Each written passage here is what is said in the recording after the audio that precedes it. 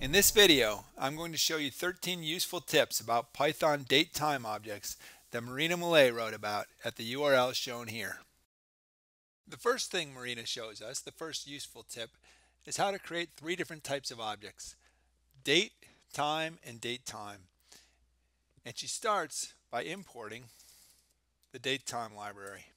The next thing she does is create a datetime object. She assigns that to now using the now method, and creates a date object on the now object and a moment variable also on the now object to get a time object. So if we look at those now, we can see that that's a datetime object. Today, that's a date object. And moment, that's a time object. And it looks a little different if you print them. Oops, use the capital P there, print now. You can see we get a nicely formatted date, print today. Again, that gets the date part of it, and print moment gets the time part. The second useful tip is that she shows us that if we already have a date and a time, we can create a date time object from that. So she calls that now, I'll call it now too. And we use the combine method to combine our date object and our time object. And we see now too is also a datetime object, just like now. The third thing she shows us is how to use the time delta method to get a new datetime. So we can get yesterday by subtracting from today datetime dot time delta 1. That's 1 day. Now if we look at yesterday, you can see that yesterday is a date time, but it's June 1st instead of June 2nd. Today was June 2nd. We can also get a time delta object by subtracting one date from another. And you can see that's a time delta of 1, meaning 1 day. All right, we saw how we could use the date method of a datetime object to create a new date.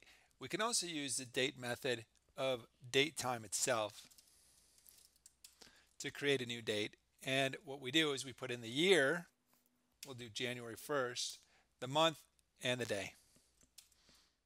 And that gives us that date object. If for some reason you don't remember or want to change the order of the arguments that you pass in, you can use the keys, and that will create the same object. The time method is similar. To create time objects, datetime.time, and that gives us a time of midnight. Let's assign that to a variable and then print it. You can see it's midnight. We can also specify the hours, and like with date, we can use keys. The sixth tip Marina gives us is how to create a date time all at once by passing in arguments. In this case, the time is set to 00 because we didn't pass it in. Let's pass in a time this time. And if we print that same thing, I'm going to copy and paste it. I didn't assign it to a variable, but I can just copy and paste. We print it, you can see it prints out a more nicely formatted date and time. And of course we can use keys too. This time I'll assign it to a variable.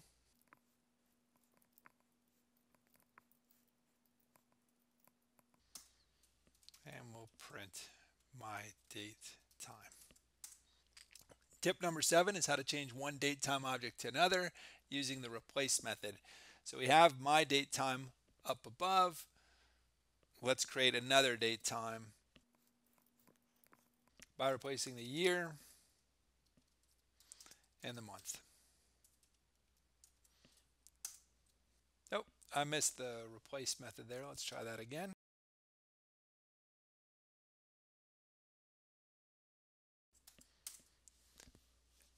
And you can see it's still 6:30 or 18:30. It's still the 24th, but we have a new month, January, and a new year, 2014. Tip number 8 is to get the epoch, January 1st, 1970. Epoch gets datetime.datetime.utc from timestamp. And then we just set it to 0. That's the epoch. You can see if we print epoch, it's January 1st, 1970 at midnight. Tip number 9 is to get the number of days between the epoch and now, or the number of days that have passed since the epoch. Remember, we have the now variable. In 16,588 days, 11 hours, 36 minutes, and 24.236846 seconds have passed since the epoch.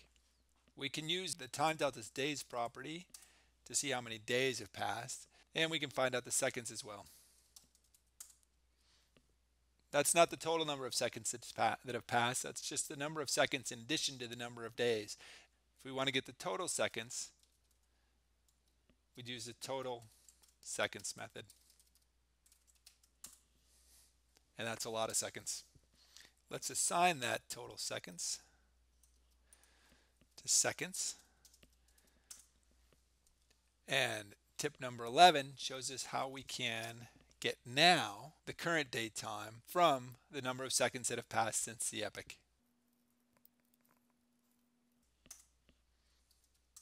And that gives us the current date time. Remember, we have today stored in a variable. That's a date. We can get a nice pretty string version of that using just the string method. You can see that gives us a string in the form of the full year, followed by the full month, followed by the full day. Notice that string date can be split on the dash into a list. And then we can loop through that list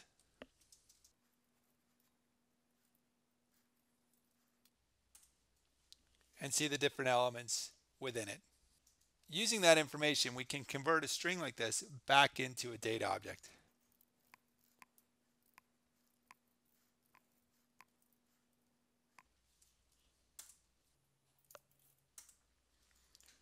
And you see we have our date object again. What this is doing is it's looping through the string, split into a list, and unpacking that list into 3 different elements: the year, the month, and the day. And then passing those elements to the date method to create a date object. Okay, the 13th and final tip that Marina shows us is how to create a nicely formatted string from a date using string ftime. It looks like this. We use the month, day, and full year directives. You can see all the different directives for date parts at the URL shown here. And there you go. I hope you found this helpful. Thanks to Marina for letting us use her post as a basis for this video. Check out her blog at the URL shown here for other posts on Python and Django and other related topics.